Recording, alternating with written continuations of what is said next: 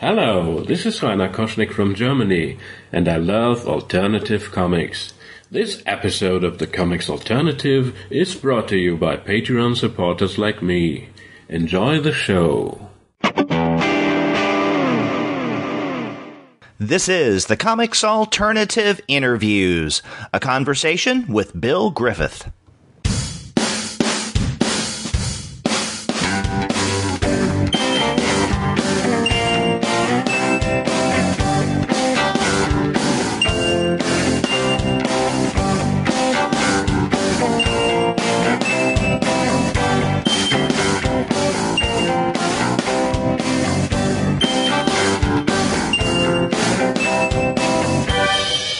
Hello, and welcome to another episode of the Comics Alternative Interviews. I'm Derek, and I'm one of the two guys with PhDs talking about comics.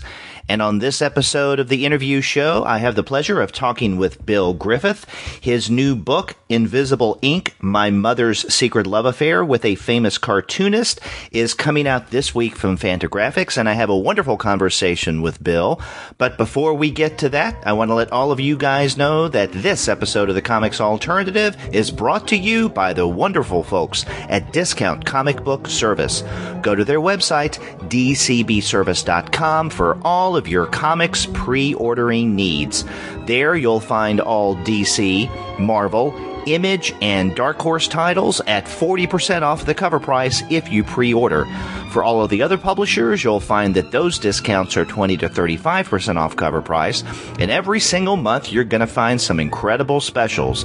Sometimes those specials are 45% off cover price. Sometimes they're 50% off, but often the discounts are more impressive than that. And this month is going to be no exception. Among some of the other specials they have, you can find some quite impressive ones from Vertigo. And in fact, they have Vertigo Bundle number 1, where you can get issue number 1 of Jacked, Red Thorn, Slash and Burn, and Unfollow at 75% off of the cover price. And there is a second Vertigo Bundle special. This one includes all the number 2 issues of The Twilight Children, Survivor Club, Clean Room, Art Ops, and you'll find that at 50% off of the cover price. So you just can't beat the prices of Discount Comic Book Service. Go to their website, dcbservice.com, for all of your comics pre-ordering needs. And after you do get your comics there, please be sure to send them an email and tell them that the two guys with PhDs sent you.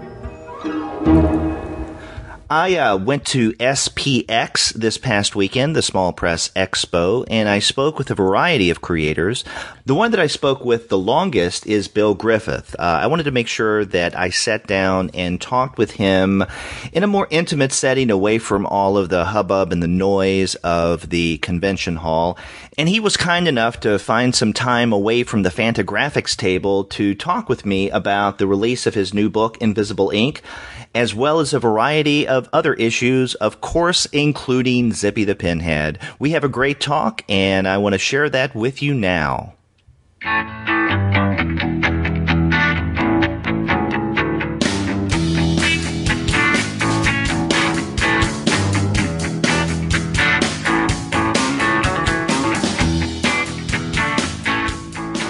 I am extremely pleased to have on the Comics Alternative podcast Bill Griffith. His new book, Invisible Ink, My Mother's Secret Love Affair with a Famous Cartoonist, is coming out, officially released, I guess, this week, when this interview will go up.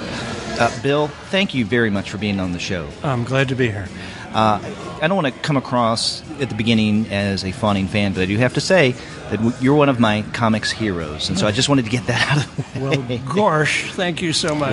Yes. So that's the fan part of me, and I got that out of the way. But let's talk about the more interesting, critical side of what we do on the podcast. Invisible Ink is a very different kind of work from what we've seen from you. For our listeners who are familiar with your past work, and specifically Zippy, how is Invisible Ink different? Well, this is my first graphic. I don't use the word novel because it's not fiction. It's a graphic memoir. It's my first long-form narrative ever. before I did the Zippy daily strip, back in my underground days in the 70s, I did a lot of long stories, but nothing anywhere near as ambitious as this. And I felt I was kind of reconnecting to that part of me that went from underground stuff doing 10, 12, 14-page stories in various comics and magazines. Then I spent, close to 30 years doing a daily strip. And I feel like I'm making full circle back to doing longer pieces with this, even though this is much longer and much more ambitious than anything I did back in the 70s.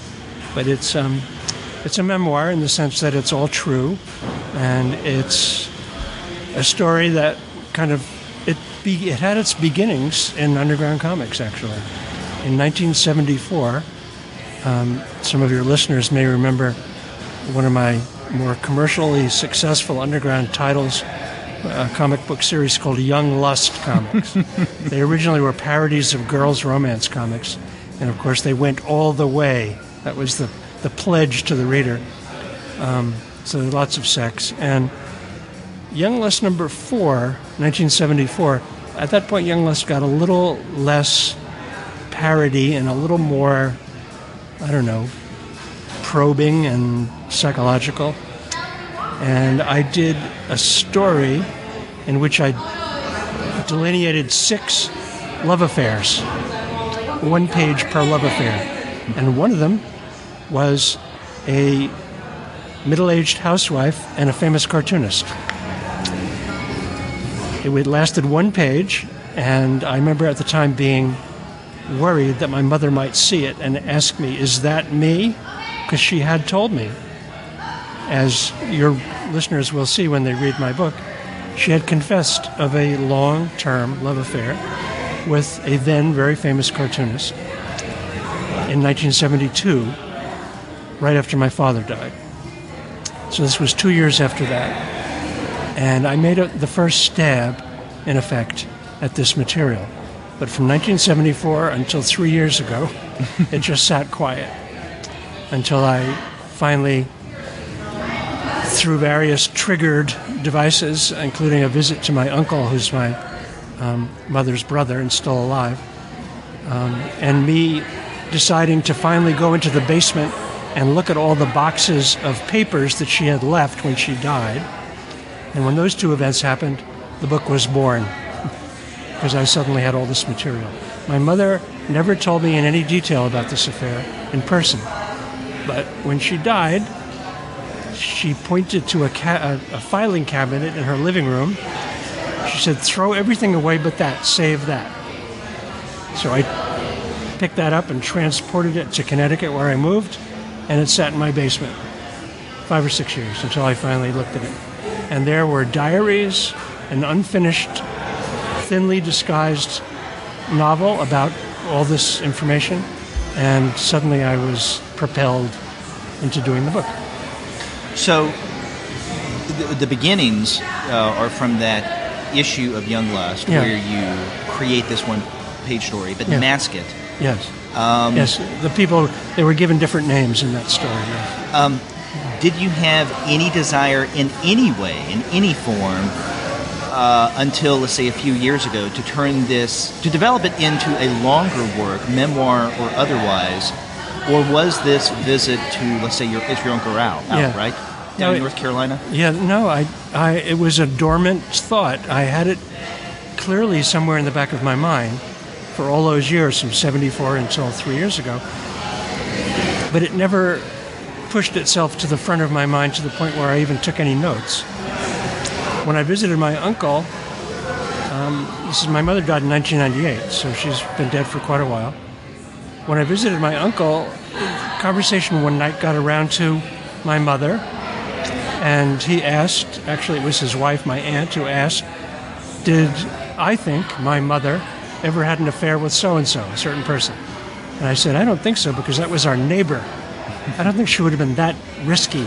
But of course you've heard about Lawrence Larrier, with whom she had a 16-year affair, and they said, who? Lawrence who? And I told them. Their reaction, instead of being judgmental, which I would have expected, their reaction was, in fact, my aunt said, oh, good for her. I know she was not happy with your father. And I said, yes. I was kind of taken aback. Here's this, I wouldn't call her a fundamentalist, but a seriously religious Baptist Southern lady saying good for you about my mother having an affair. So that night, the book was literally born that night. I thought, here it is. I've kind of thought somewhere in my mind, I'm going to do a graphic novel. It's taken me an awful long time. Here it is. It's been just handed to me. The story of my mother's affair. I went online that night and found a huge amount of information and images about this man that she had the affair with, Lawrence Larrier, who is today completely forgotten. I just gave a talk here, a whole bunch of people, and I asked, has anybody ever heard of Lawrence Larrier? And not one person.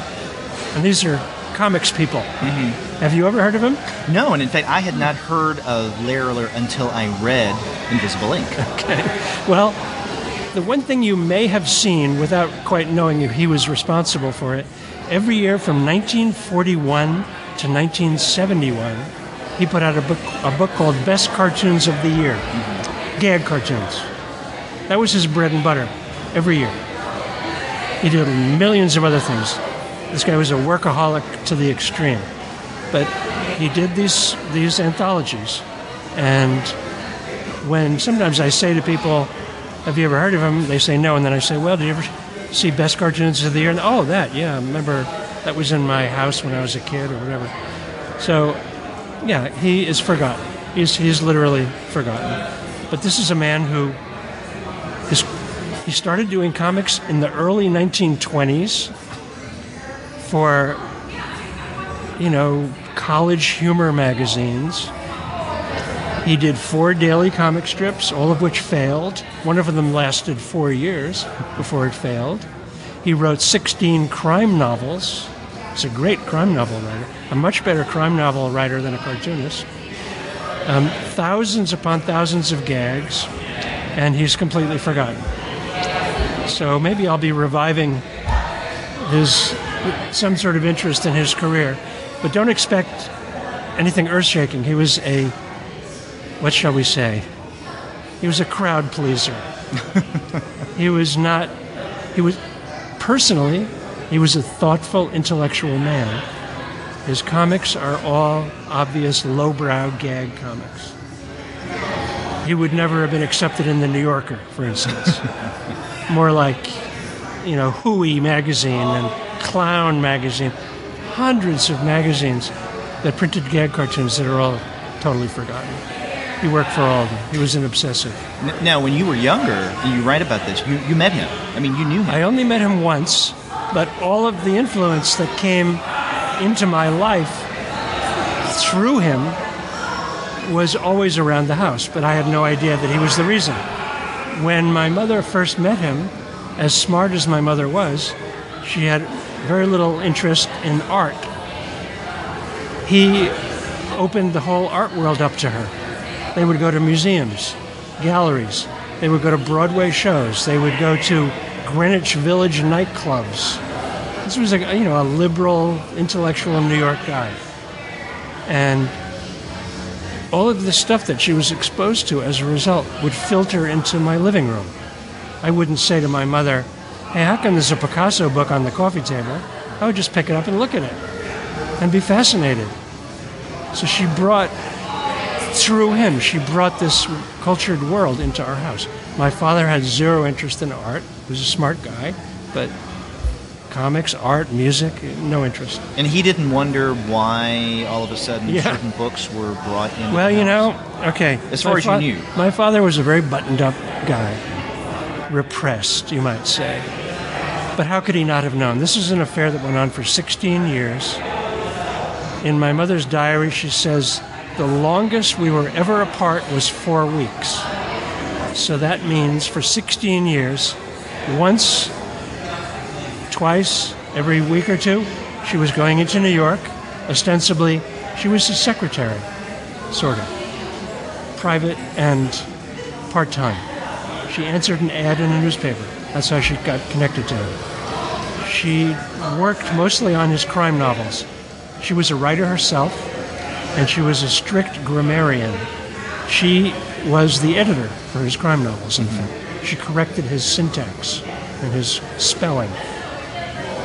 My father objected to this job at first out of some sense of ego, and I remember at one point, him yelling, "If you're going to do this, get paid in cash." So, and he called Larrier Mr. Larrier. He would never call him by his first name? They would always say, Mr. Did Mr. Larrier pay you today, Barbara? So she conducted this affair in the 1950s and 60s, throughout the early 70s, in complete secret. Did my father know? All I can say is, how could he not have known? My father died in 1972, so I never got to ask him. When I asked my sister about this, she said, of course he knew. And I say, well, do you know for sure? And she said, no, how could he not? So he knew, and yet, some marriages have that contract, okay, you have an affair, but I'll look the other way, and we will not get divorced. This will not lead to an end of our marriage. In her novel, her diary, she does talk about having a mechanical relationship with my father, both sexual and every other way. When I once asked her, sometime in the 90s, when she lived in San Francisco, where I lived, I said, were you and Dad ever happy? And she said, yes, we had about 4 years. The first 4 years, and that was it. After that, I have to kind of blame him mostly, but you can't blame anybody really, but he became some other guy. And in the first 4 years, he was a very easygoing, optimistic guy, but he had a career as an Army officer, and I just can't help but think that was a very unhappy career for him. And he probably transferred that unhappiness to his marriage, and my mother sought happiness elsewhere. Now, I'm wondering how discovering all of this knowledge, or I guess revisiting along with that all of this knowledge, in the creation of Invisible Ink, how that may have been different experiences. Because how old were you when you first found out that she had this affair with Larry? My mother, when my father died, he died in a bicycle accident of all things in 1972, and he was in a coma, and I was living in San Francisco. I flew to New York, and we were living in Levittown, my mother was, and we all went to the hospital, and within a day or two he died. My sister and I are just in shock in the waiting room, and my mother turned to me within a few minutes, and she said, I want to tell you something now, because I won't be able to tell you later. I had a long, happy affair with a man you knew slightly, and she named him. And I remember just hardly being able to take in that information. Just because of the death of your father? My father died 15 minutes. We were still in the waiting room, just in shock. I didn't say anything. I just looked at her. My sister, same, nothing. Then it wasn't until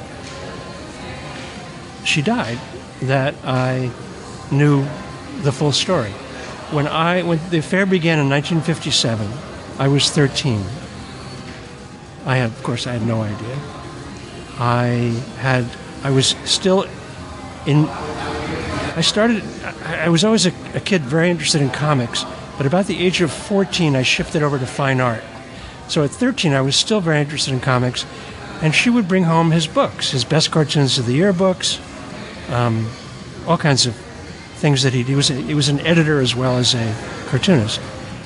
And I would see them, and so I knew who he was. He was famous, but not a household word, but he was everywhere. His art would be recognizable from His art people was at the time. very recognizable. He had a very distinct style. And like I say, he was an editor and he was a writer. He was a fiction writer, crime fiction. So these books would come into the house. All of a sudden, there would be these 35-cent pocketbooks.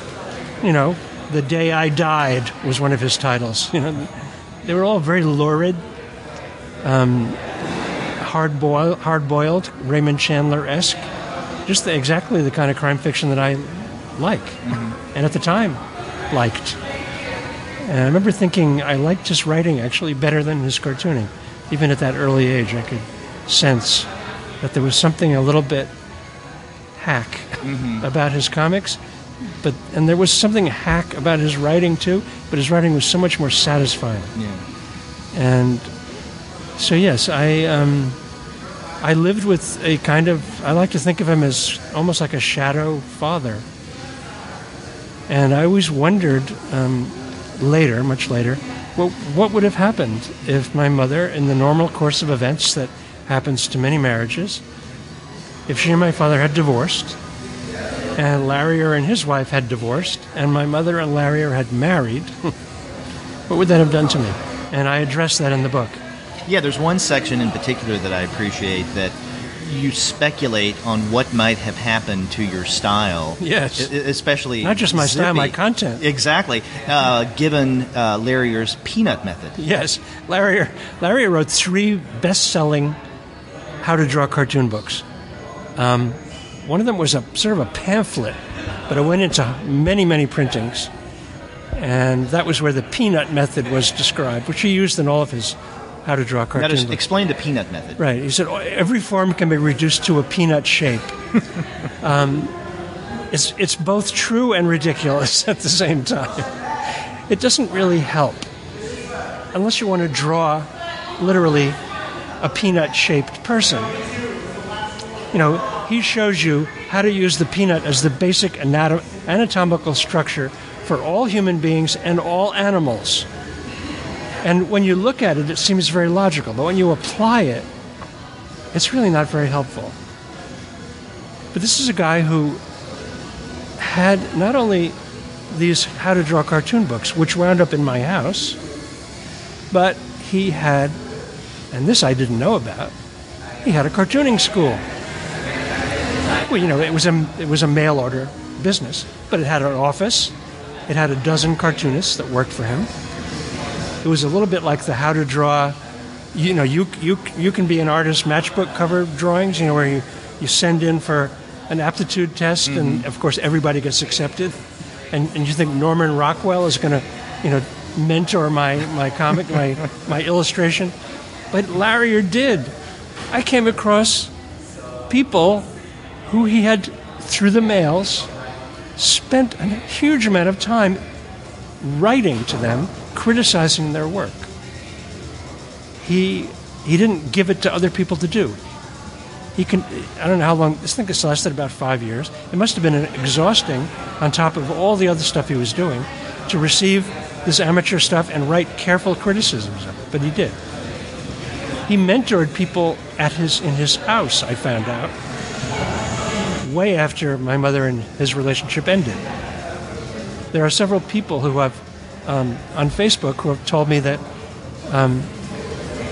these were Freeport, Long Island, where he lived, became largely a poor black community towards the end of his time there.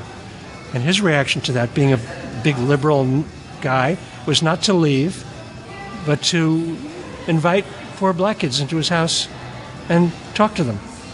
And some of them said, "Hey, what's it like to be a cartoonist?" And he said, "Well, why don't we try it?" This guy, you know, he was an amazing guy. So if he had been my real father through divorce, of course he would have pushed me into his kind of comics.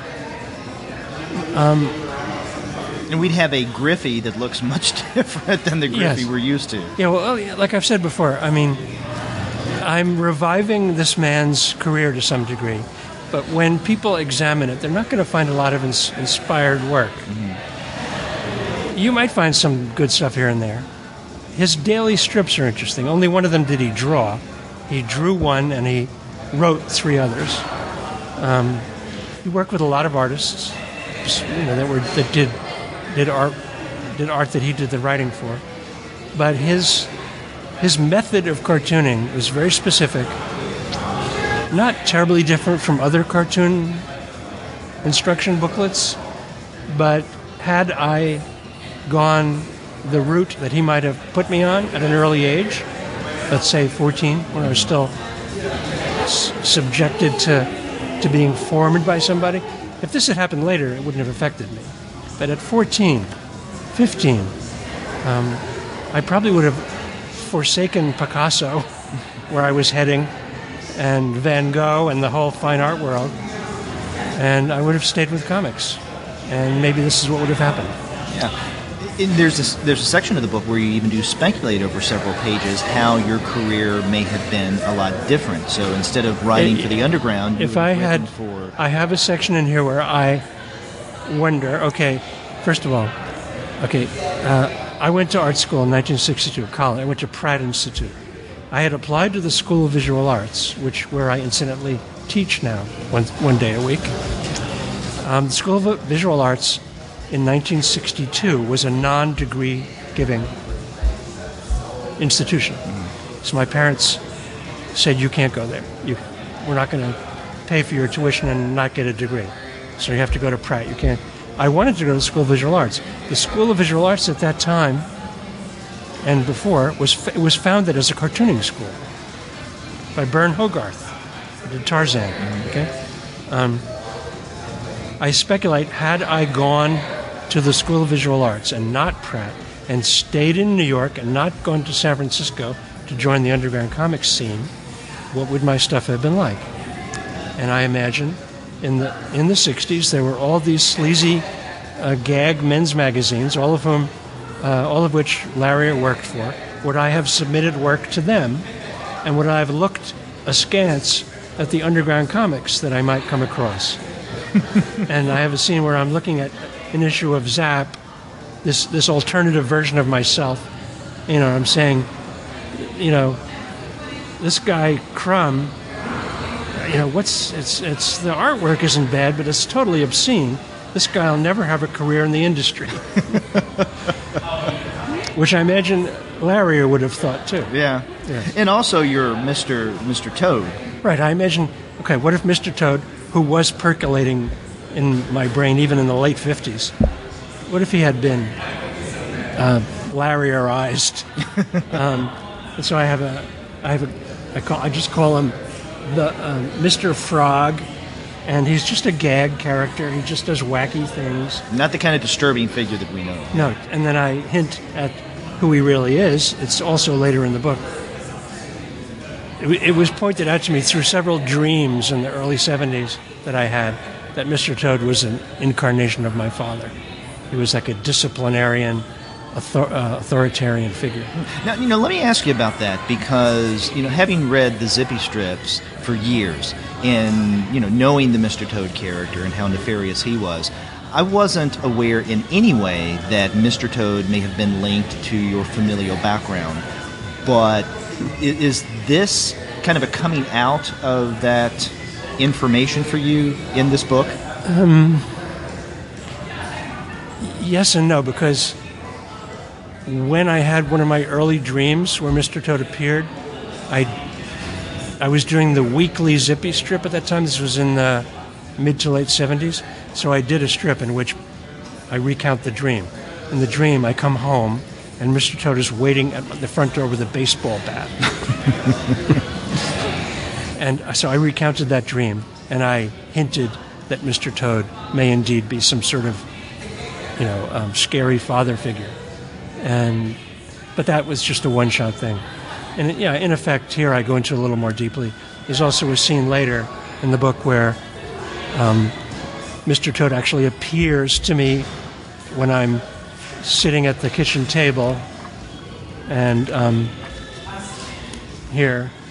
The book is broken up 8 or 10 times by being yanked back into the present. The book mostly takes place in the past, of course, because it's about this affair, which went from 1957 to 1972.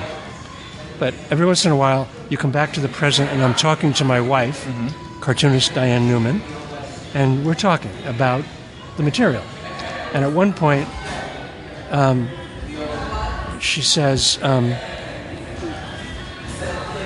I ask her, I say, who am I kidding? I would never have been like Larrier.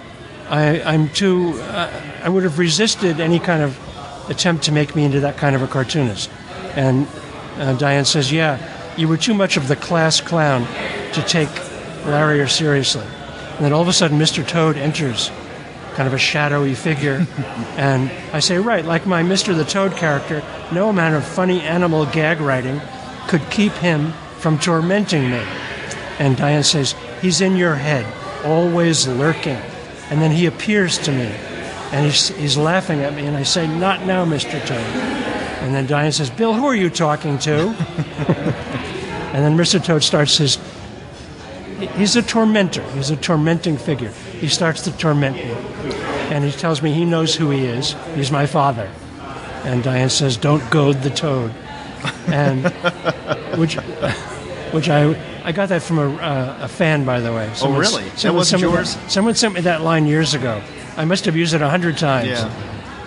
Anyway, so I say, okay, if we're not here to talk about Larrier, I'm talking to Mr. Toad, and let's talk about Larrier. And Mr. Toad says, never heard of the man. And then I go into this reverie where I close my eyes, and I go into a dream. So Mr. Toad, as a kind of shadowy father figure, introduces this long dream sequence in the book where I recount a 10-year period of dreams. This is all real, where I used to dream about my father. He first appeared at a great distance, always in the dreams, no contact. So you actually had these dreams? All real, yes. Over a period of 10 years, every few months, sometimes separated by even a year, in my dreams, my father would come literally physically closer to me in the dreams. First, he would appear as just a figure in a bus that would go by, and I'd see his face in the window. And I think, is that my father? I'm sure other people have had dreams like this. We often dream of people who died, and it's almost like they're coming back to us and saying, no, I didn't die. I'm still here. Those dreams progressed to where then I would see him on the sidewalk. Then all of a sudden he's in a restaurant, and he starts speaking, and then we start talking. And this is all true, all the dreams. I wanted to bring my father into the book, since I couldn't bring him into the book speaking for himself, because he left me some letters, but he didn't leave me any material that would relate to this material, this affair. So I have nothing to look at. But I wanted to bring him into the story and give him some life. And not just because he was my father, but because he's an important character in the book. At the end of the book, he comes in very strongly when I discover something I'd never discovered all during writing of the book, which were a box of letters that he wrote when he and my mother were just married. And suddenly there's my father, the nice guy, when they were happy. And you discover this when you go back another time to visit your uncle, the book, right after your aunt died? Yes. The book is this is strictly serendipitous, but the book starts because I visit my uncle and tell him about Larrier, and then I have this flood of images and material, and I start to put the book together. As I'm finishing the book, I'm thinking, okay, how am I going to end this book? There are any number of ways I could end this book. Literally, while I'm thinking that, I get a phone call, and my uncle says, Nell died, my aunt, his wife. I knew she was very, very ill. I knew she was dying. Okay, I knew this was going to happen sometime. And so I go down for the funeral, and after the funeral, I stay for a few days and hang out with my uncle. And while we're talking, I look above where we are, He's a ham radio operator, my uncle. He still is on the ham radio with these 1950s tubes and big antenna on his roof, speaking all in Morse code. And how old is he now? 91. 91? Yes, 91. He retains every marble. This guy is completely compass mentis, okay? So we're talking in his ham radio room. It's kind of his den. It's the one room where his wife's presence is not felt. The rest of the place was completely his wife's house. But in his den, it's all him. Up in a closet behind him where we're talking, which I guess was never opened before on my visits, I say, what are those boxes? They look like old boxes of letters. And he said, oh yeah, my father left them to me. I've never opened them. I said, well, do you mind if I look through them? And in one of them, there were letters to Al, my uncle, from my mother and father, both before they were married and in the early years, including my birth. You know, are you going to come up? This was all in the war years, 1940s. My father had joined the Army the day after Pearl Harbor. He volunteered for the Army the day after Pearl Harbor. My uncle was drafted 2 years later. So my father's writing these very friendly, open, helpful, affectionate letters to my Uncle Al about Army life, giving him clues as to how to deal with officers and assignments, and offering, to send him $5 and let's get together. My father was stationed in North Carolina at the time. Al was stationed he was in Atlantic City, New Jersey, learning how to be a radio operator for the Army. That's where he got into ham radio. They got together a few times. My mother wrote to him. And my father, a voice that I never heard before, ever, spoke to me from these letters. So I end the book on that note, with my father speaking and my mother speaking about their marriage when they were happy. And it was a perfect ending. Because ultimately what this book is about, it's not really the affair, it's about a marriage. At the very core of the book, that's what it's about. It's about a marriage. In fact, that's one of the things that I wanted to ask you about. I mean, one would think from reading the subtitle, My Mother's Secret Love Affair with a Famous Cartoonist, that that's what this story would be about.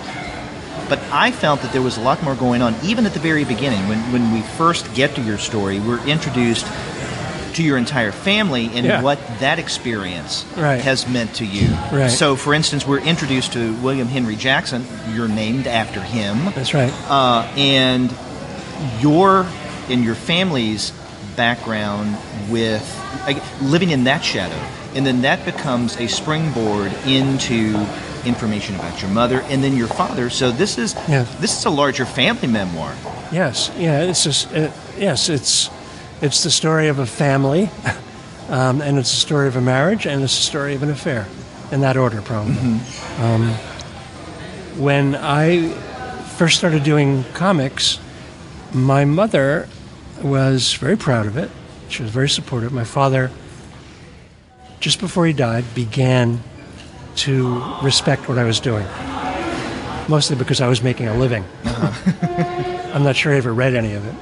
He actually saw a copy of Young Les #1 in Penn Station in a newsstand and wrote to me in San Francisco how proud he was to see that. Really? So you did? He did not pick it up. He did not pick it up and buy it. Mm-hmm. He just saw my name on the cover. Wow. So he was coming around in his own conservative, repressed way. He was coming around to dealing with what I did, and had he lived, we might have had a decent relationship. It was just beginning to thaw when he died.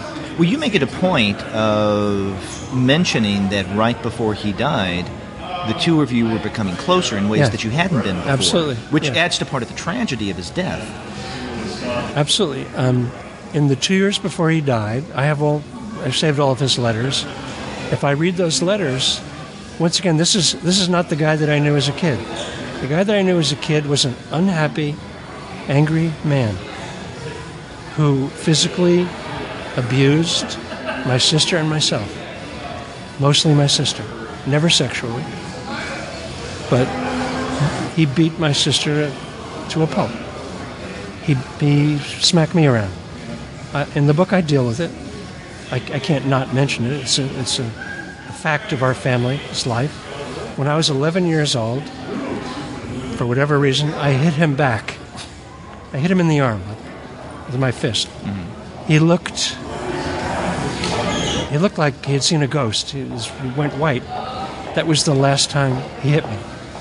He would still be angry with me. He would still yell at me. We would have terrible arguments. But he stopped hitting me.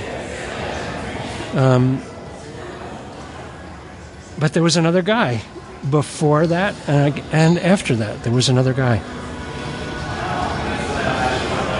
I think what he was doing when he was attacking my sister, he was lashing out at my mother. Mm-hmm. And he never hit her.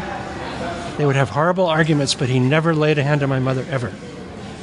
I asked her once, just to be sure. She said, no, Dad never hit me.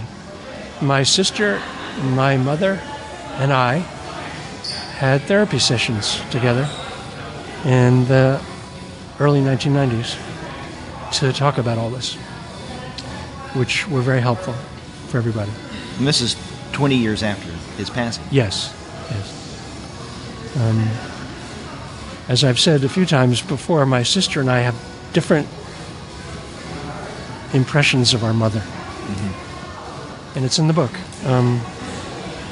When my father was wailing on my sister in her bedroom, I was in my bedroom upstairs. This is in Levittown, Long Island. And I would hear it, and I would put a pillow over my head so I couldn't hear it. This is all in the book. My mother, 10 feet away from the abuse happening, instead of coming to my sister's defense, she went into the garage and sat in the car with the windows rolled up until it was over. As you can imagine, this did not make for much of a good relationship between my mother and my sister in later years, or then either. She didn't protect her daughter. So the therapy that came 20 years later... The therapy was getting all this out, yes. And it was very, very difficult for my mother and my sister. I did some of it with them, and they did a bunch of it together, and my mother did a bunch of it separately. I was very lucky enough, starting from the early 80s, to have found a really wonderful therapist who I used to talk to every once in a while, and that was him. That was this guy, and I can't say it was completely a healing thing, because it was really opening up a lot of wounds more than it was healing, but it was talking about stuff that had to be talked about. And it was done gratefully, I think, gratefully for everybody's sake, before my mother died.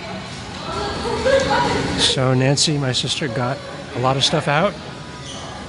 My mother was devastated by a lot of it, had a very hard time with it, but gradually took responsibility. Now, I hesitate to ask this question because I always think that sometimes it's too convenient to see works of art as therapy for the artist. Yeah, but was there something therapeutic about getting this out? You know, you knew the information, but putting it into comics form in this graphic memoir. I don't think that's the right word to use. Cathartic is more like it. Cathartic more than therapeutic. The catharsis was like a rolling catharsis during the making of this book. About, I don't know, every so often, probably depending on what I was drawing. It was always during the act of drawing, not the act of writing. I would break down on my drawing table and just start crying. And at first it was very scary to me that happened. I'm not someone who does that very often. It has happened. But it happened half a dozen times during the writing of the book. And when that happened, I would feel that my mother was right there in the room, and she was neither approving or disapproving of what I was doing. but she was there, palpably there, next to me. There's one point in the book where I talk about a dream, right in the middle of doing this book, where I had a dream that my mother was in a sleeping bag, sound asleep on my drawing table when I came down to work. And I come down and I see her, and I kind of tap her on the shoulder, and she wakes up and she says, "Well, that was very refreshing." And she gets up and she says, "Now get back to work." It was the one time I felt that my mother was kind of putting a little seal of approval on what I was doing. I want to say one more thing about that. This is about 2 weeks ago, I was thinking, okay, my mother wrote a 384-page novel that was never published. She had an agent. She tried to get it published. Never published. In the next few weeks, I'm going to go on to Create Space on Amazon, and I'm going to make that novel available. Really? Yes. It'll be, on demand, whoever wants to buy it. Maybe not a lot of people, but some. Mm-hmm. And as soon as I thought of that, I had another cathartic moment. I didn't break down crying, but it was like, there she is saying to me, "Okay, Bill, you did this, but now do something for me. There's this thing called Create Space on Amazon. I'm up in heaven, and I can see it down, and I want you to go there and make this book available." Mm-hmm. Which is, I'm going to do it. I'm going to do it as a facsimile from the typeset pages, typewritten pages. And I'll do a little cover, but it'll be all her. So, I'm reminded of something that you listed in that presentation you gave on the top 40 list of comics. One of the earlier, I guess, suggestions or observations is, I guess it's in two parts if I remember correctly, that, within the context of Freud, every creation, everyone you depict is you. Yes. Well, Freud said everybody you dream is you. And then the second part of that is that not all autobiographic comics are autobiography. Is that correct? That's right. Yes. Yes. Sometimes you tell it through a mask or an actor that you filter yourself through. Sometimes you're doing a comic and you don't realize that's what you're doing. I did a strip in 1980 called Cast of Characters, in which I imagine a future, which would be kind of about now, when all the underground cartoonists are living in a retirement home. So there's Spain and Crumb and Gilbert Shelton and everybody, all of my compatriots from the underground days. And, they're kind of shuffling along with walkers and talking about the old days. And there's a sequence where Art Spiegelman and I are trying to get them all to start working on a new comic book, because we can't help ourselves. And the conceit of the story was that, okay, there's this retirement home with all the old underground cartoonists, but behind it, over a little stream, a little bridge, are bungalows where all of the cartoon characters live. Of all the cartoonists, but I just focus on mine. So there's Mr. Toad, has his own bungalow. All the characters from Young Lust, my character Shelf Life, all these characters that I've used over the years, they all have their little bungalow, and they all come to me and kind of torment me by telling me who they are, that they're all aspects of me, and what exact aspect they are of me.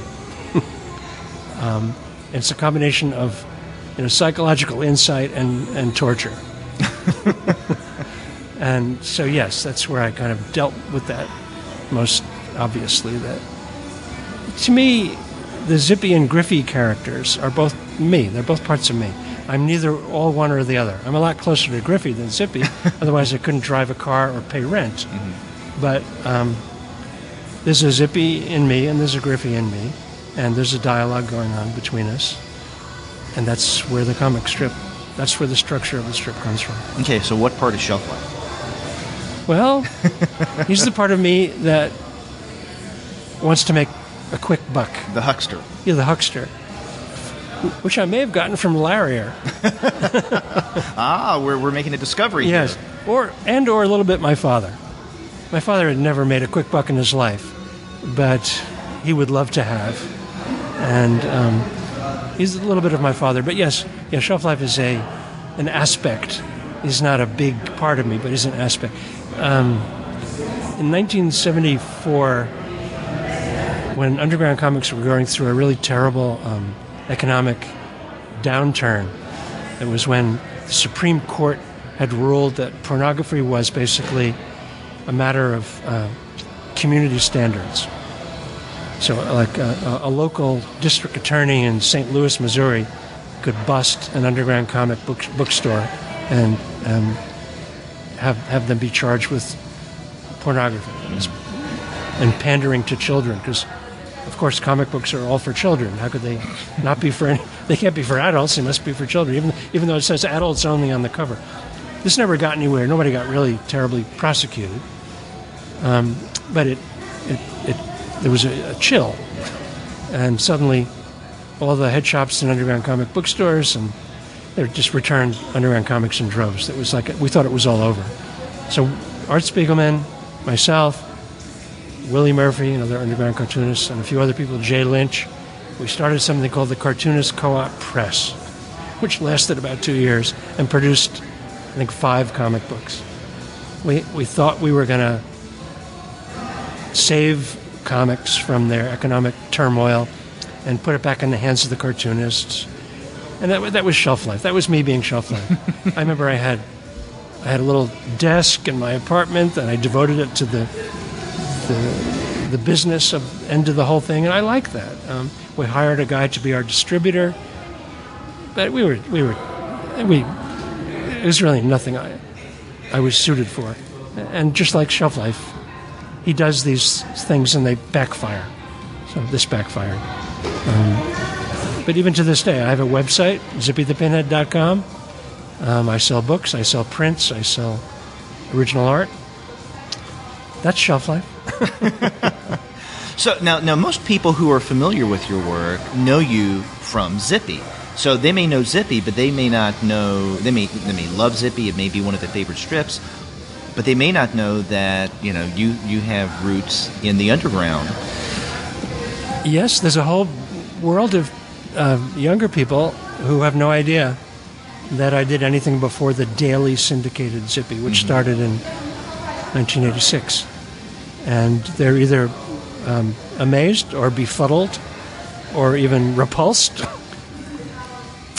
by knowing that I did all this stuff, which, of course, was completely uncensored. In Young Lust number 7, or maybe 8, the last issue of Young Lust, I don't know what came over me. I just did a strip in which all of my characters have graphic sex, and it was all with Griffey all talking about it as if it was like a social experiment, and talking about what is pornography, what happens when you depict graphic sex, how do people react, but at the same time graphic sex is happening all over the story, everywhere, including Zippy and Zerbina having graphic sex. Sometimes, when people who are only familiar with my daily strip see that, they have a hard time with it. Understandably.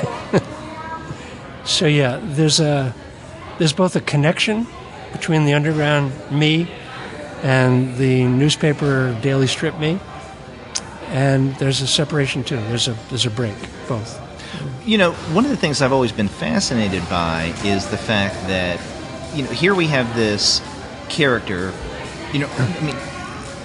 who's strange in a variety of different ways. He has roots in the underground, but even if you take the underground context out of Zippy, this is a whacked out character.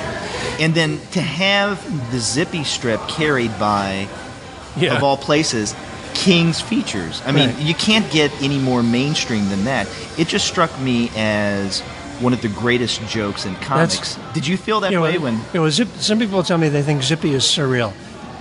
I think it's much more surreal the way Zippy got onto the daily newspaper pages. So That's how did really that happen? surreal. How did that happen? Okay, in 1985, I'm living in San Francisco.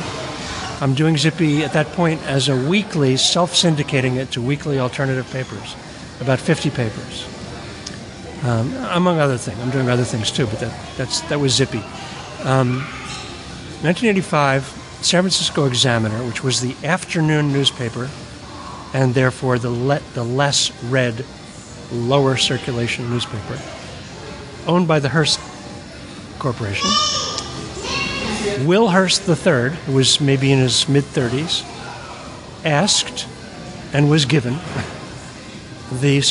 asked for and was given the Examiner to edit, to manage, by his uncle, Randolph Hearst. One of the first things he did after hiring a managing editor was to contact Robert Crumb, me, and Hunter Thompson. He asked us all to do a regular feature. He asked me to do I thought he was asking me to do a weekly, but he was asking me to do a daily. I didn't realize that. He wanted me to do a Zippy strip for the Examiner. He wanted Crumb to do something, anything, for him, and he wanted Hunter Thompson to do, I guess, to be realistic, it might have been a monthly or maybe every 2 weeks, a column. Okay. Crumb had no interest, but Aileen, his wife, Aileen Kaminsky Crumb, the cartoonist, convinced Robert that they should give it a try.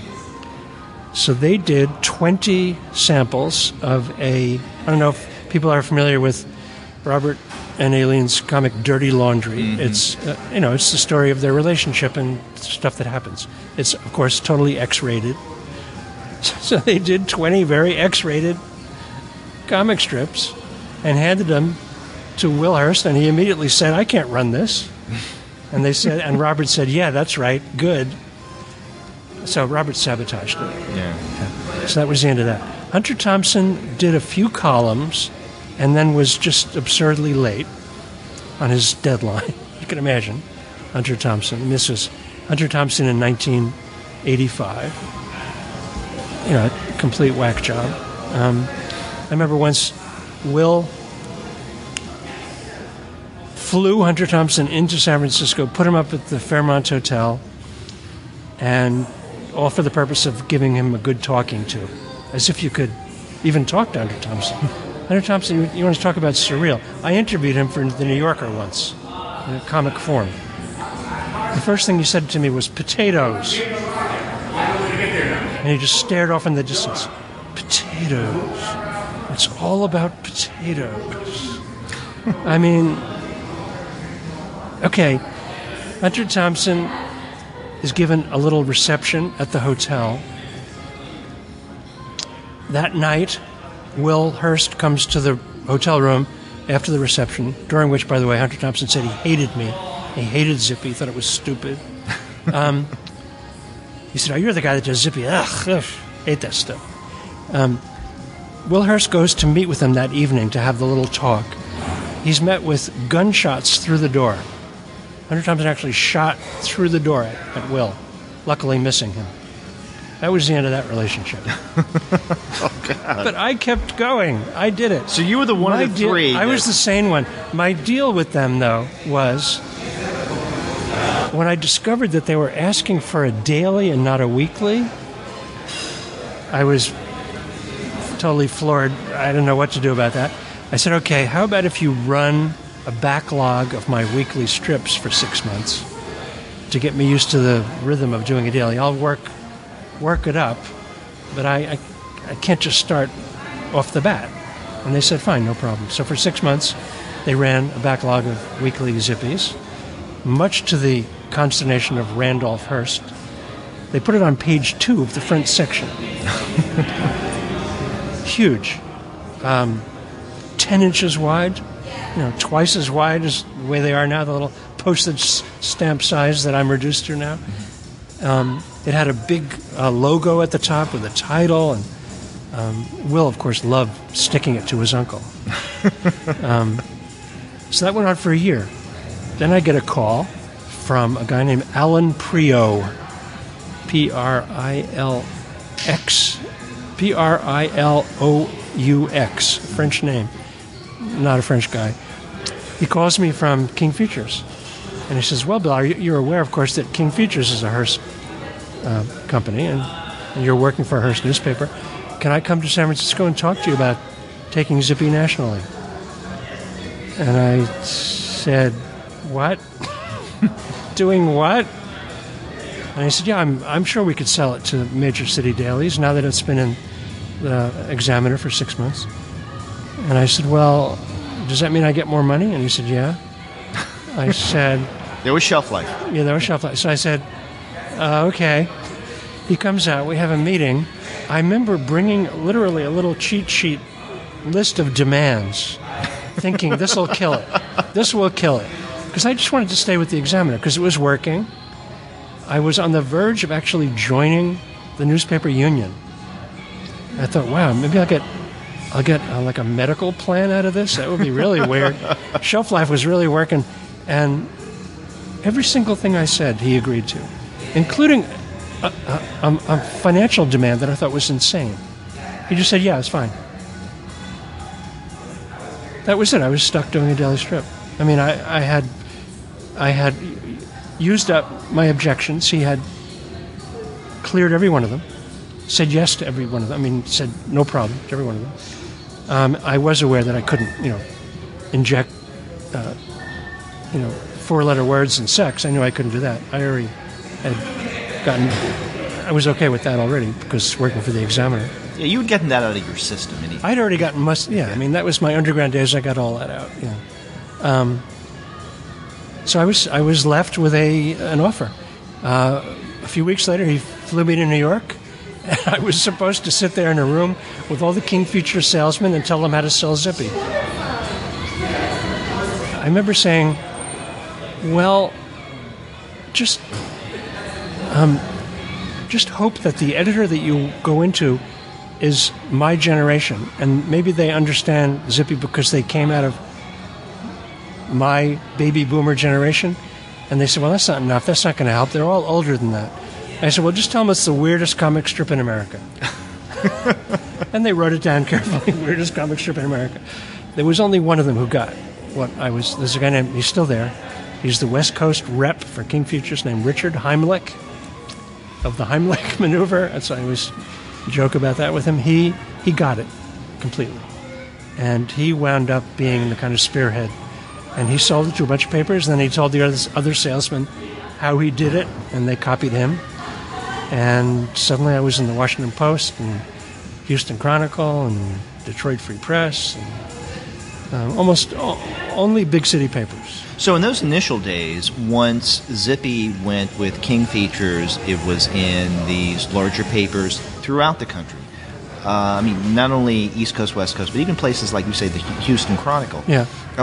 What was the reader reaction to Zippy? Well, it was two classic reactions.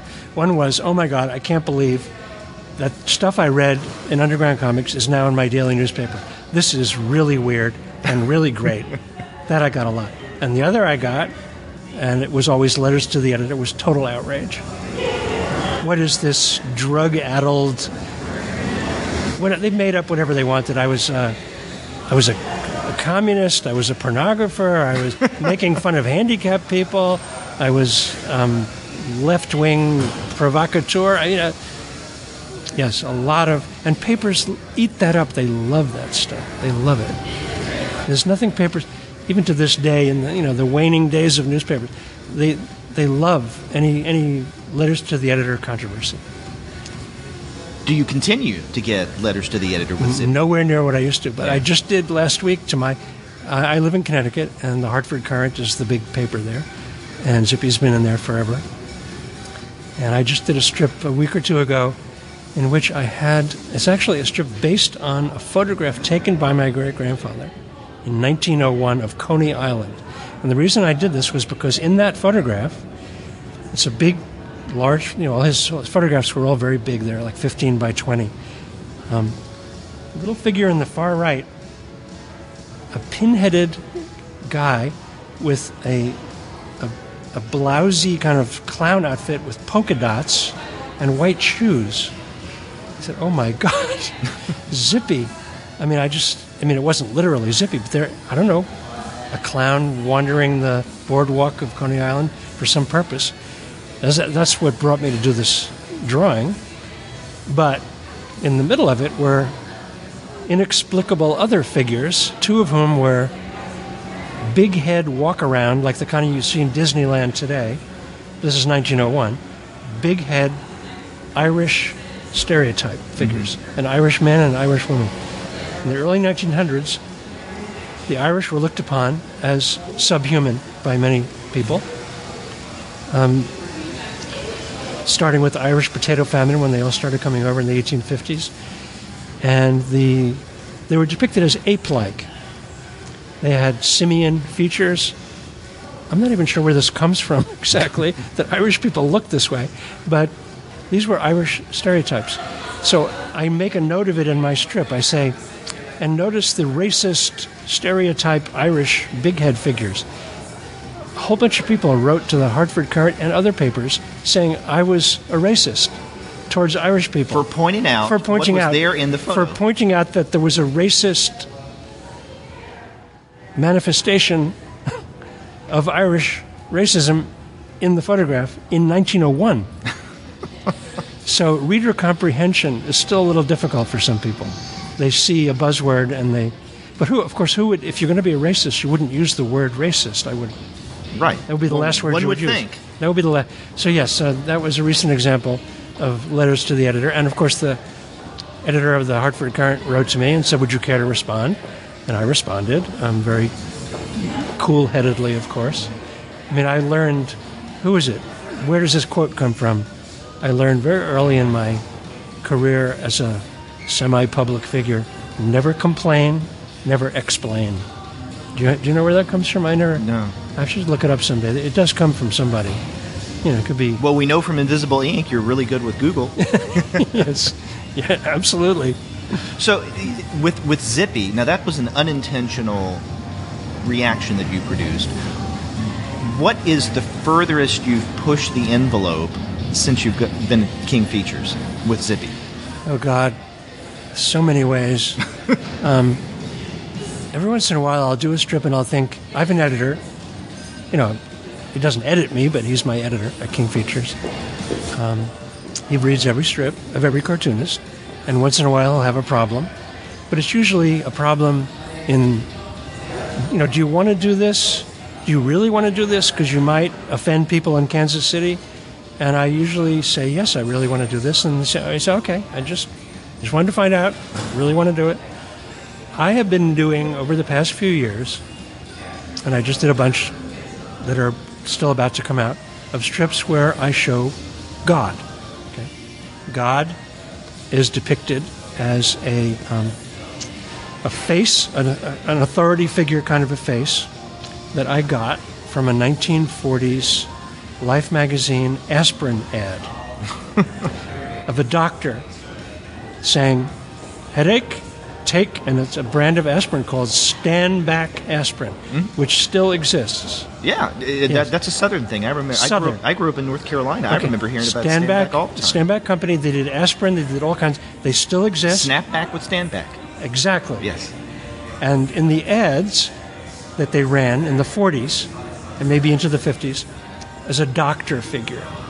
So I took that face, removed the bottom, just the face, and it's I hardly ever do this. It's a paste up. It's a collage, in effect. And then I create the body. I make God appears as a male, a female, sometimes an animal. And this is my way of talking about religion. I am a non-believer, and my God strips are using God as just another cartoon character. I'm not denigrating the God figure. He's just there. Mm-hmm. Zippy talks to him. Other people in my fictional town of Dingberg, where Zippy has lived for the past 7 years, they talk to him. Sometimes I talk to him. Sometimes he's judgmental. Sometimes he's insecure. He's just a character. He's just another guy. He happens to be God. I was expecting my editor at King Features to actually say, okay, Bill, that was it. You've now gone over the line. But he didn't. And he's been totally behind every one of those strips. not every reader is so happy with that. Especially, I actually get a lot of mail from Kentucky. Now, Kentucky is the Bible Belt, if I'm not mistaken. Mm-hmm. And that's where I get blaspheming messages from people. I guess I'm in a Kentucky. I don't even know what paper it's. I must be in. What's the big city in Kentucky? Louisville. And Lexington. Lexington, yeah. It must be in whatever. Kentucky must have one city that's a little more enlightened than the others. Probably Louisville. Louisville, yeah. So, yeah, I mean, and the Kansas City Star. I've gotten a bunch of letters saying I'm, sending me Bible tracts to read, and just some of them angry, some of them educational and sympathetic, and but when I did that, I didn't do it to be provocative. I just did it because I thought I felt like doing it. I always wanted to deal with religion directly, and not so much religion. It's just the whole idea of believing in a supernatural being. Just the whole idea. And I was a little worried when I did it that I would either get. I wasn't so worried about the reader reaction. I knew there would be both sides: people who would think it was funny and cool and whatever, and others who would be offended. But I was worried about King Features, and they never said a word. The only time King Features has ever told me to not run that strip, years and years ago, McDonald's was kind of forced into listing the ingredients in all their products, and to kind of overcompensate for it, they put the list on the walls of McDonald's. It was taken down very quickly. Mm-hmm. And so I had a strip where Zippy walks into a McDonald's, and he doesn't really order from the menu. He orders from the ingredient list. He describes he wants all those ingredients. So, 20% tallow, fat, 5% fish powder. That's what he wants. My editor, King Features, says we can't run that. McDonald's is just going to be on top of us. So the two things, that and Disney. Oh. That and Disney. I've managed to make jokes about Disney and get away with some of it, but Disney's very litigious. So is McDonald's, and they know they're not. They know they're not going to win. They'll beat you over the head. They'll beat you over the head with lawyers' letters, depositions, and King Features is not going to go through that for me. Well, don't you write also in that top 40 list that Disney is great Disney is fun of? Disney is great, ... to make fun of. Superheroes are great, ... to make fun of. Manga is great, ... to make fun of. I teach comics, like I said, at the School of Visual Arts once a week in New York, and at the beginning of each semester I hand that list out, just so they know what they're getting. Because I'm sure that there's some artists there who are very much influenced by manga. Well, less and less, thank God. But last year and this year, right away, there's this one girl, she's an Asian, I think she's Chinese, she's a fairly thick Chinese accent, but nice person, and I saw her first work. She could get a job doing manga next week. She's really good. So, do I say don't do that? No. My job as a teacher is to be the encourager, not the discourager. So I always sort of wince inside when I see someone doing manga, and I try to direct them to do more interesting manga, add some humor in there somewhere, not take it so seriously. But when all they're doing is regurgitating what they've seen before, it takes every ounce of my griffiness or whatever to repress that desire to say, get out of here. You can't do that. So what is this course that you teach? What is the name of it is storytelling, not my name. I didn't give it that name. I'm going to try to get the name changed. But it's about narrative. It's about writing comics. Okay. It's it's about doing comics, but it's focused more on on the writing and continuity and all the issues that come up. Kids that go to School of Visual Arts, they're all fairly talented. They didn't get there by being untalented. But they all have a lot to learn about writing. Do you find it a little ironic that you, the creator of Zippy, who is the master of the non sequitur, you're teaching a class on storytelling? Well, that brings up a whole other thing. When people tell me, Zippy does speak in non sequiturs, but the non sequiturs make sense on their own, and they play off usually another character's dialogue. So Zippy isn't just spouting 6 sentences that don't relate to each other. He's talking to somebody, and what they say makes him spout that non sequitur.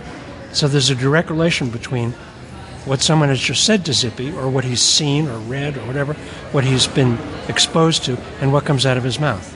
It's not pure non sequitur. And when people say Zippy is surreal, what that means to me is they don't get it. Mm-hmm. Zippy's not surreal. You want surreal? Listen to Bob Dylan's lyrics. You want surreal? I mean, listen to half the pop songs and rock lyrics that you've ever heard. Listen, read them completely. Nirvana. Read the lyrics of Nirvana's album as writing. This random imagery. I'm sure it made sense to them when they were doing it, and a lot of their audience probably grasps some images and gets into it, but as writing, it's completely surreal to me. Mm-hmm. Zippy's not surreal. Zippy is he's off-center. He's kind of rearranging reality in his head and spouting it out again. He's making his own weird kind of sense while doing that. And when you get on Zippy's wavelength, you see that. If you just see it as crazy talk, I mean, what can I say? I can't imagine you keep reading it very long if you saw it as nothing but crazy talk. I remember when I first started doing Zippy, he was much crazier, from like 1970 to about 1974. 1974, Art Spiegelman, who's still living in San Francisco, and I were very close friends, and Art said to me one time, this really shook me up. He said, I really like Zippy, what you've done with it, but there was a but, oh God, what is he going to say? But it's kind of like being stuck in an elevator with a crazy person, and you're looking at the floor numbers, you're waiting for your floor so the door will open and you can get out, and that sunk in. I never, that was a very astute remark of his. And I thought to myself, okay, how can I keep doing Zippy, have him go through some sort of creative growth where he isn't just being this loose cannon who says crazy stuff and does crazy stuff. I said, well, how about if I have a sidekick? Another character. And my first idea was Mr. Toad. But that didn't work because Mr. Toad completely took over very quickly. Zippy was subdued by Mr. Toad. Okay, that doesn't work. What if I had done the Griffey character a little bit, but not in a Zippy strip. So I said, well, okay, wait a minute. If Zippy is me the kind of Zen surrealist, wherever he is, then who's different from him? Who could be his opposite in a kind of, comedy team, Abbott and Costello, whatever sense, but somebody for him to bounce off of. And I said, well, maybe Griffey. And wait, that's me. Now I'm putting myself in this strip. That seems like it has a lot of possibilities. Mm-hmm. And I did. And had I not done that, I don't think Zippy would have continued, because the craziness of Zippy would have worn thin with me too, just as it had. In fact, Art Spiegelman was saying that it's wearing thin, Bill. Mm-hmm. Had I not done that, I probably wouldn't have kept it up. And then every so often during the time I've been doing the daily strip, I do kind of retool the strip. I don't do it consciously, but In 1998, I moved from San Francisco to Connecticut, okay? I'm suddenly in a completely new world, new environment. I become very tuned into where I am. I notice these roadside things, these muffler men, diners all over the place. New England is full of diners. I started thinking, wow, I'm going to incorporate this world that I'm now in into the Zippy strip. So Zippy began to exist as this guy that hung out in diners and talked to people. And then he started talking to giant bowling pins and giant ducks and all these real things that were around me on my driving around New England, Long Island. The strip was literally retooled as a result. And another retooling was from several years ago when you started to write a lot about Dingbird. Dingbird was 2007. So Dingbird happened. These things happen organically, but thank goodness they happen.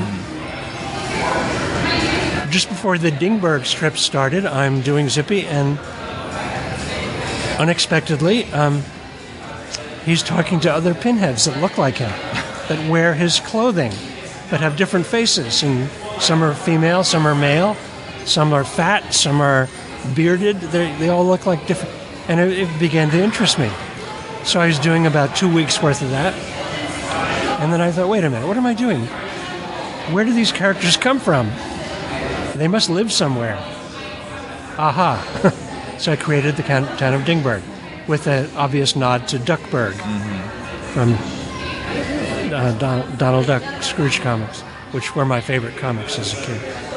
And I'm still doing Dingbird, and I'm kind of waiting for the next retooling. So we're still in the Dingbird phase. You're at the end of the Dingbird phase. At the end of the Dingbird I can phase. feel it fading.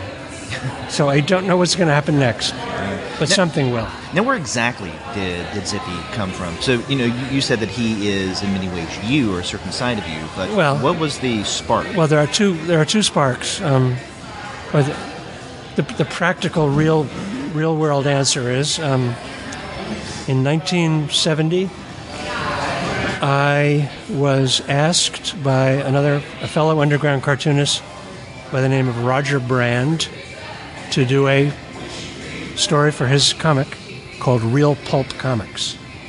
There were 2 issues of it. This was for Real Pulp Comics #1. So I said, okay, I'll do something. Do you have any thoughts, any guidelines? What do you want? He said, why don't you do a love triangle and make one of the characters really weird, just bizarre. So, okay, that's good. I like that idea.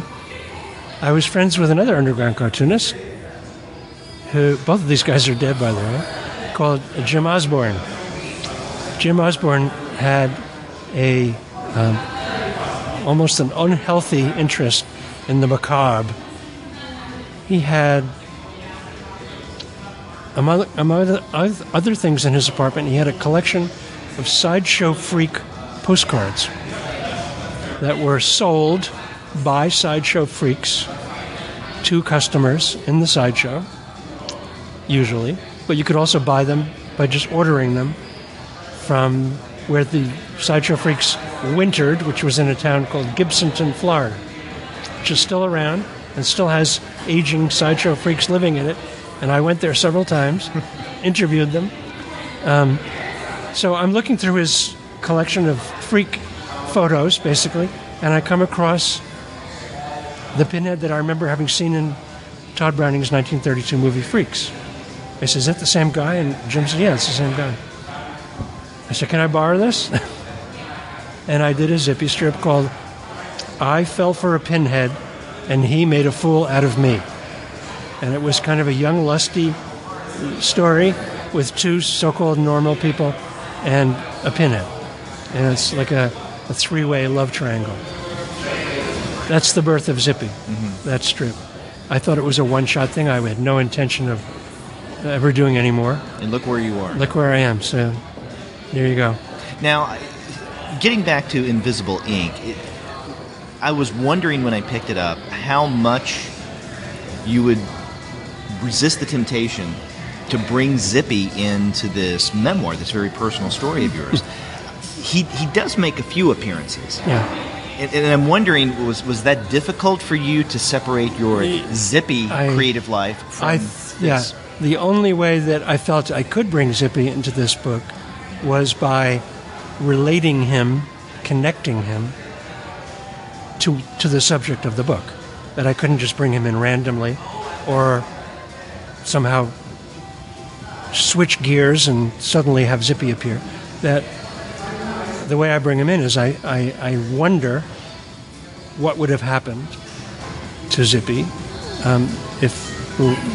if Larrier had been my mentor, and what would Zippy look like, and would I have done what Larrier did, which was, if a strip doesn't work, just go back and try it again.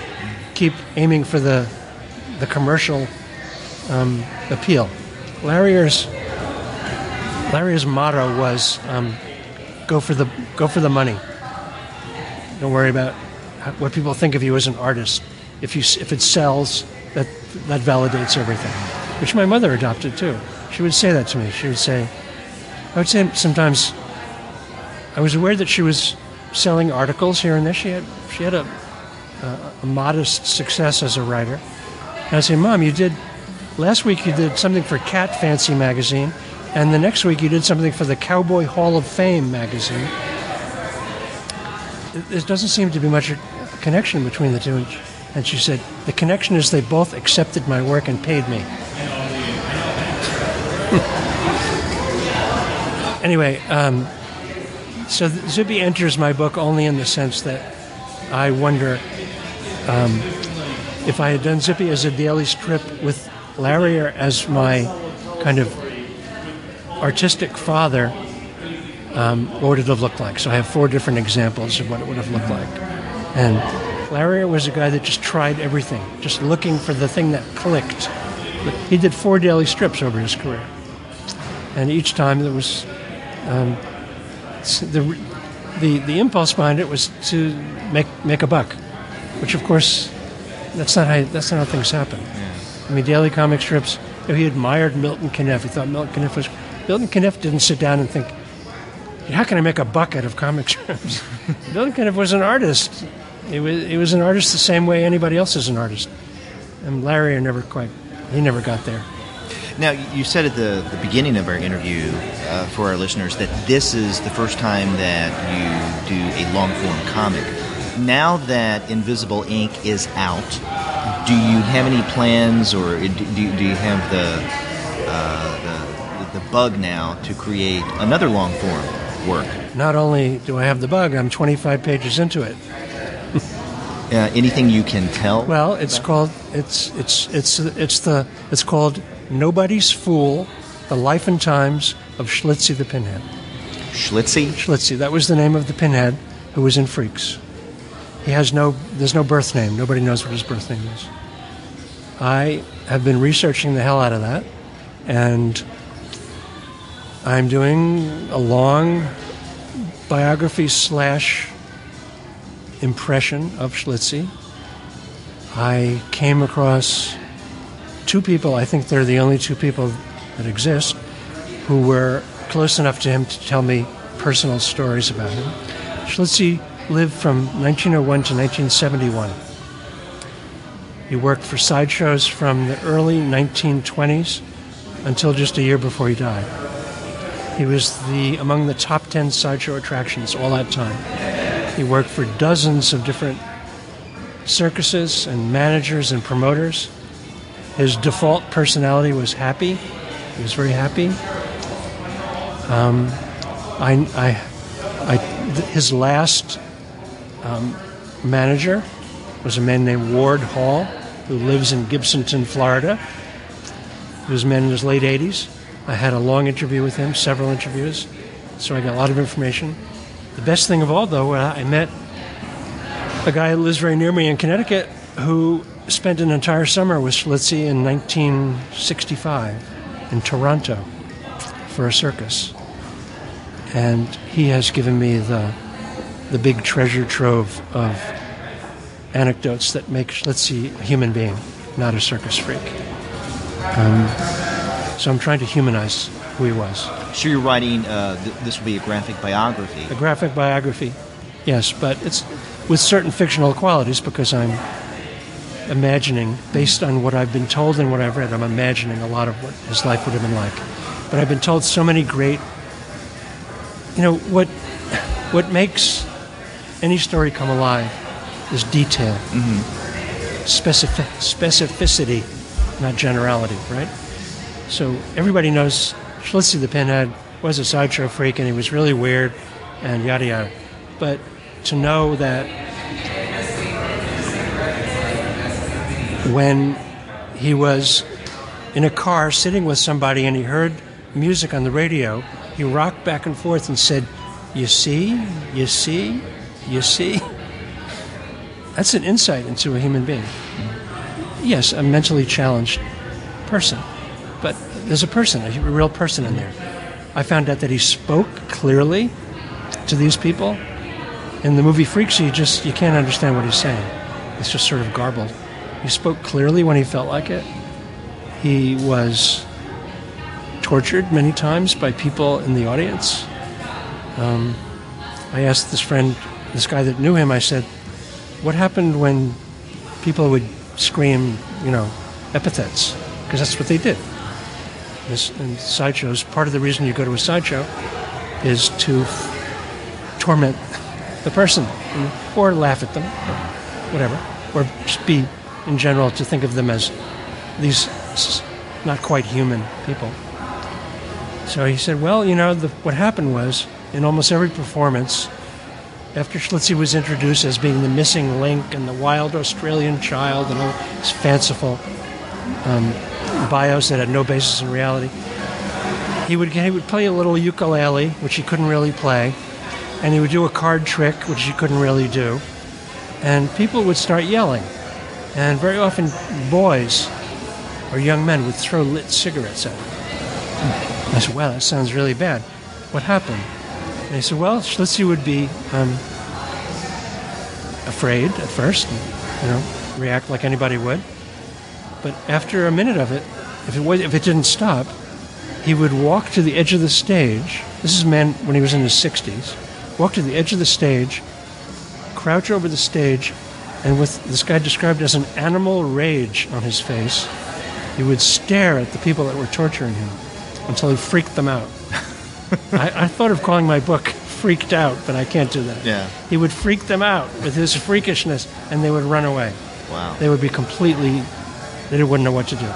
He also, if he saw women together, he would be immediately attracted to them, and he would hang over the edge of the stage, and he would ask them how their day was. And they would say something, because they were just being nice, and then he would launch into a whole thing about his day. And all this, I've recorded all this, and so I have this huge amount of information that, to me, makes him come to life. And I'm just going to... It starts off with me seeing the movie Freaks in 1962. And at that time, I was in art school. I was going to Pratt. I was very moved by that movie. I knew there was something really big inside that Pinhead character, but I was not a cartoonist, so I didn't know what to do with it. I did paintings. I did drawings.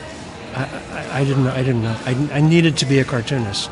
Will you yourself, not Griffey, will you be a figure in this new work in ways that you are in Invisible Ink as the storyteller? Yes. Because part of the detail you were talking about in terms of the humanizing factor that really comes out in Invisible Ink is the fact that you, as not only the son, but the storyteller, you're such a central part of that. And that allows you to manipulate the time shifts that go back and forth in quite a complex way. Yeah. Will you do something similar with the new book? I already am, yes. Okay. I'm important. I'm important as a character, and I'm doing time shifting as well. Yes. So that's the kind of story I like. I don't like stories that are just one straight line from A to B. I like to go from A to X to Q to back to A and then to Z. It's a tricky way to write a story, but it's kind of the way stories happen. Stories don't happen necessarily in a completely linear fashion. They're interrupted. They're fleshed out at different points. They trigger thoughts and make you go in other directions. The trick is to keep it cohesive. That's the trick. For that, I have to thank my wife a lot when I was doing Invisible Ink, for her telling me where that didn't work, and I had to fix it. Yeah, and it's also the way that we, as readers, interpret narrative. I mean, we don't do it in a linear fashion. No. We go back and forth, and we're reminded of things, and there are associations that we make. Right. So it's very fluid. Yeah, I think for me it's kind of a natural way to work. So we'll continue to have the strips of Zippy. We have the new book that just come out, and then this other one that you're working on, the long form. So we're going to continue to get a lot of Bill Griffith. Yes, you will. And how I can keep doing a daily strip and teach once a week, don't ask. Well, good luck keeping up that stamina, and I want to thank you very much for talking with me on the Comics Alternative. You are very welcome.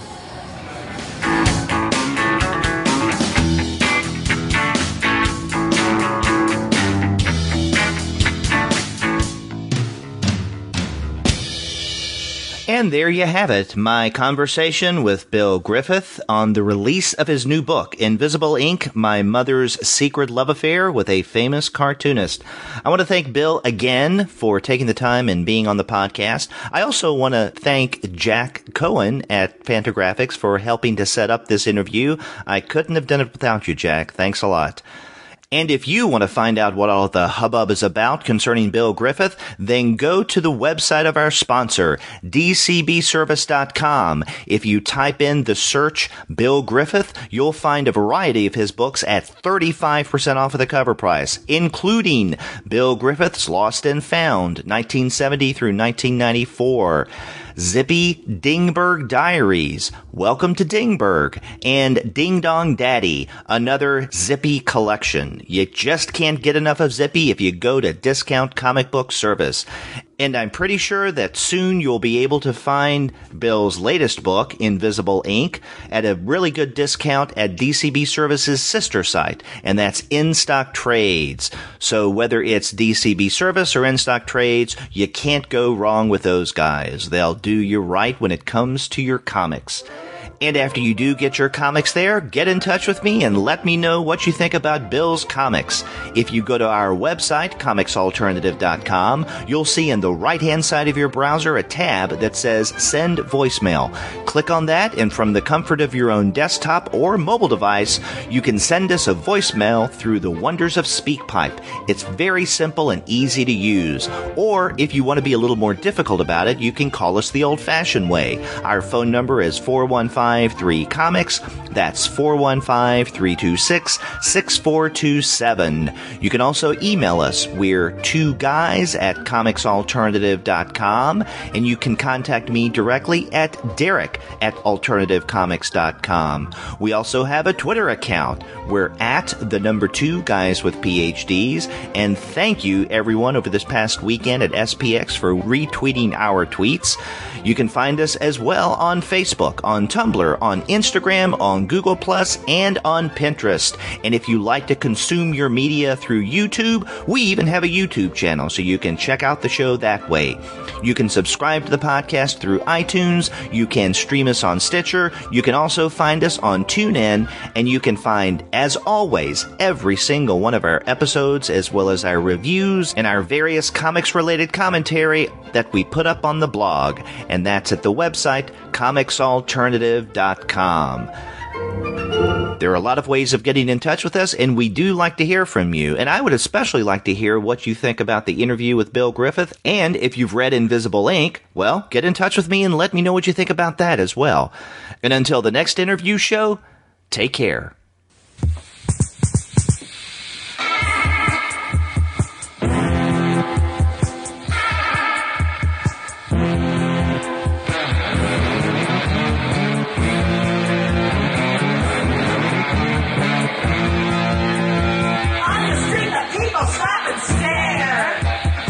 Scan me from feet to hair.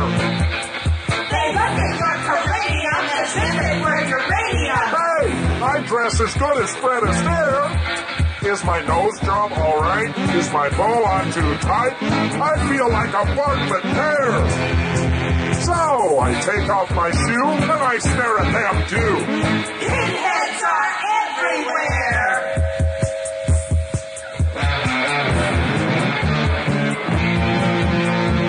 Grab the bus to ancient Rome. They all know this kid's tapered dome.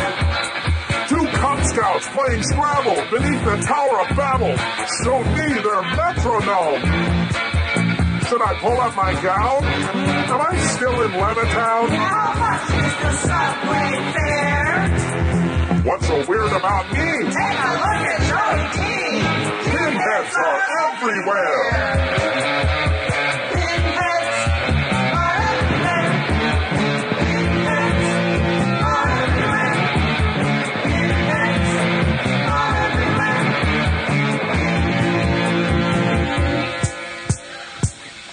Dolly Parton's in. Dean Martin's in. Likewise for Smokey the Bear. Ann Landers, Colonel Sanders, Ronald Reagan, Menachem Begin. Pinheads are everywhere.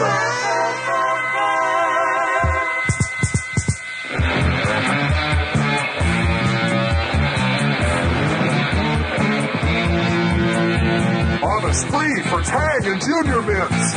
Took the Mustang, left the wash on and rinse. I took off my fedora and filled it with Cremora. Three busboys yelled. I should have used the rinse. Are my dots on okay? Uh-oh, should I wear a toupee? Is it fun to play solitaire? You come from Peru! So we have at you too. Pinheads are everywhere! Pinheads are everywhere. Pinheads are everywhere. Pinheads are everywhere.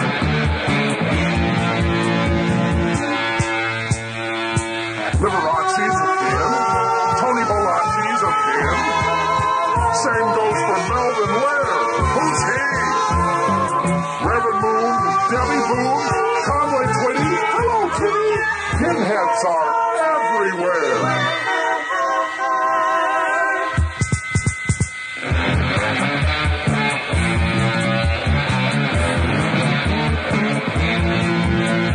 Can't you see? I'm just a modern guy. He's a surfer from Uptown Templi. I like to pay my taxes and listen to the saxes. Woo! Give me some cool whip. On 2 points of red dye. Yow! It's time to go bowl. Am I out on parole? Oh, Zippy, you're so debonair. What's Spinoza say to Freud? Life is a trapezoid. Pinheads are everywhere. Pinheads are everywhere. Pinheads are everywhere. Pinheads are everywhere.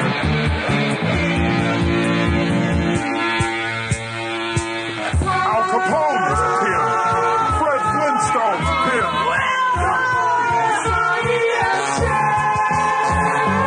William Bendix, Jimi Hendrix, Fred McMurray. What, you worry? Pinheads are everywhere.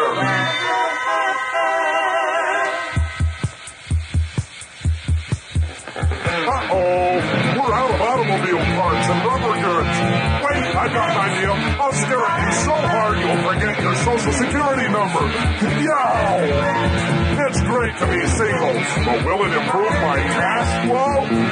Hi, Cliff. Hey, I'm going to become an average American teenager and change my entire life savings into quarters. Should I get locked in the principal's office today or have a vasectomy? Hello? Hello, Al. Could you come over and give me a sensitive portrayal of a victimized middle-class homeowner? Yow! I am having fun.